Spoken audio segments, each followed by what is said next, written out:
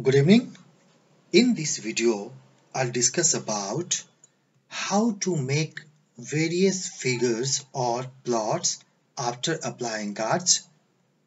Similarly, how to get the fitted value of GARCH model, and the third one is how to get conditional sigma of the GARCH model. After applying either standard GARCH, threshold GARCH, or any kind of GARCH model, we are supposed to create conditional variance and fitted value of that particular model. After that, we are also supposed to present various kind of figures.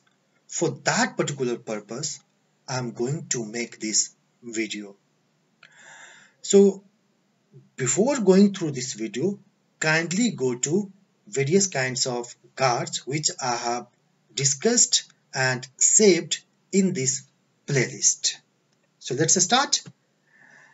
In this practice, I have saved the value of GARCH, and that is of standard GARCH, in the name of GARCH underscore BAC underscore fit. Now, the first thing is how to make various figures or plot. For that particular purpose, simply I write plot, then GARCH underscore BAC underscore fit, and then enter. The moment you click on enter, you find these informations. Like the first serial number presents series with two conditional standard superimposed. Similarly, serial number second talks about series with 1% var limits and so on. So here in this selection, if you write 1, you find this figure or plot. You can zoom also. So this is the figure. Similarly, in this serial number 2, series with 1% var limits is given. So simply if you click here, or if you write here 2 and then enter, you find figure, and that is different figure. Then you can also create the figure of conditional standard versus returns under serial number 3. So simply if you write here 3 and then enter, you can find this figure. And you can create or make several kinds of figures available with here. If you write here like 12 and then enter, you will get the figure that is related with news impact curve. Now I would like to exit from this particular figure. So simply I write here 0 and then enter. You can now you are out from this particular practice. Okay. Now the second point is how to get the fitted value of GARCH.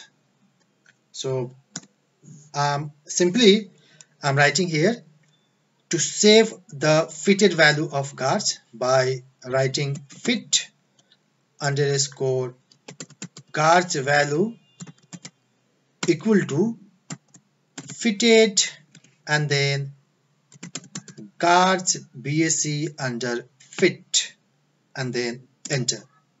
Now there is fit GARCH value.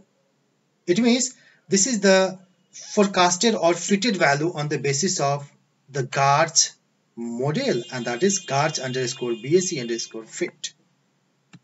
You can also get the sigma of the GARCH model simply by writing here like sigma and then GARCH BAC underscore fit, and then enter. So these are various standard, or you can say conditional sigma. You can also save this sigma by simply writing here, like I'm writing here sigma underscore GARCH equal to sigma and then GARCH BAC fit and then enter. So now you have find here the sigma GARCH value. So that is all about how to create various kinds of figures, fitted value and conditional sigma of the GARCH model. Thank you very much.